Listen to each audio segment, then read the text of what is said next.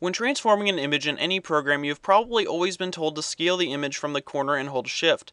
Otherwise, the subjects of the image would have weird proportions. This has been true until the content-aware scale feature came out in Photoshop CS4. For example, I have two copies of my image. I'll turn one layer off and scale the top layer traditionally.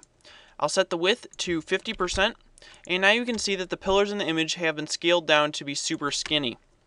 Now, if I turn off this layer and turn on the original image, and then I go up to Edit, and then down to Content Aware Scale, and again set the width to 50%, now you can see that the pillars have been sized according to the image and that Photoshop has gone through and detected which object should stay in the correct proportion.